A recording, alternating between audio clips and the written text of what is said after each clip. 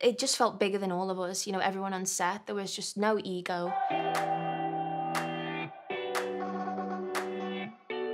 Mentioned Help, which is incredible, and you're starring opposite Stephen Graham, your mentor, and you're playing a care worker in a care home at the start of the pandemic. Yeah. And Stephen Graham is playing a patient who you're looking after. Was it safe, like? Where's your mask? I didn't know we needed to wear them. That in itself sounds like such a difficult thing to have filmed. But luckily for you, you did it in your hometown of Liverpool. Yeah. And home is so important to you, isn't it? Yeah. What does home mean to you? Safety is like flashing in my head really big right now with like red lights. I just go back and nothing changes, you know. It's and that's who know me best. And it was so lovely filming in Liverpool.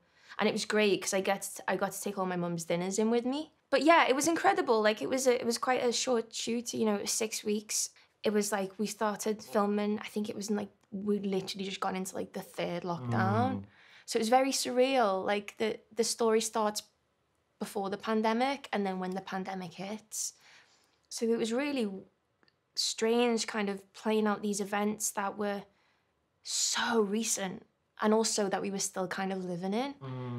And also just, you know, being able to speak to carers and for them to have been so honest with me and kind of give me their accounts. And Stephen does these roles all the time, which is why I also love him so much, is because they're important. They're saying something and they're being loud and they're uncomfortable. And it just felt bigger than all of us, you know, everyone on set. There was just no ego. And this thing was so kind of delicate to us all and everybody cared so much. When it comes to taking on a role like that, like it must weigh on you quite a lot. How do you make sure you don't take it home with you and take it on? Is it quite a difficult thing for you to let go of at times? It's my mum actually who was like, you know, I'm trying to have a conversation with you and you're not listening. You're not giving me anything. And so it's my family that get the brunt of it, you know, because it's just that my head's in a completely different space. So what I do now, even if I have like a night shoot, like I'm killing you, like if we wrap at 1, I get a boiling piping hot shower. That's kind of like my rinsing the day off, relaxing myself, kind of just stepping out of it. And even just something simple like that, just like doing something for myself, like putting some cream on before bed, or like just something that is really soothing.